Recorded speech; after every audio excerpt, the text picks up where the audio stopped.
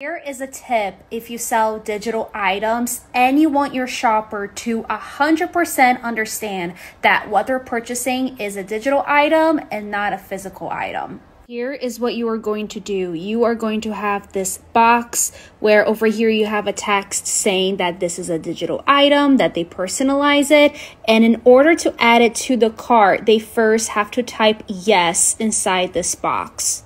In order to add this box, you're going to go to personalization. You are going to turn it on. Then you are going to leave your instruction, and character limit is 3. That way people can type yes. This tip is actually something that I teach inside my course, Females Connection course.